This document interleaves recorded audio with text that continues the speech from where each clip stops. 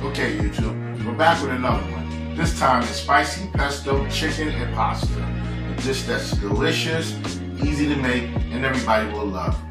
Now for the ingredients. 1 16-ounce package of uncooked bow-tie pasta, 3 tablespoons of olive oil, 1 tablespoon of chili paste, salt and pepper to taste, 1 pound of skinless boneless chicken, breast halves, and cut into 1-inch pieces. 6 tablespoons of prepared basil pesto, a half a cup of grated Parmesan cheese, and a half a cup of chopped cilantro. Okay, now for the directions. Bring a large pot of lightly salted water to a boil. Place the pasta in the pot, cook for 8 to 10 minutes. Heat the olive oil in a large skillet over a medium heat. Mix in chili paste and chicken. Cook and stir the chicken 10 minutes or until evenly browned and juices run clear. Toss the cooked pesto, Parmesan cheese, and cilantro into the skillet and continue to cook until heated thoroughly.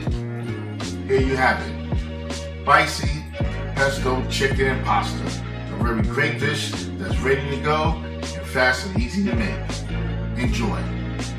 YouTube, love what you do and do what you love. Until next time. But remember, if you love this video, like, comment, share, and subscribe.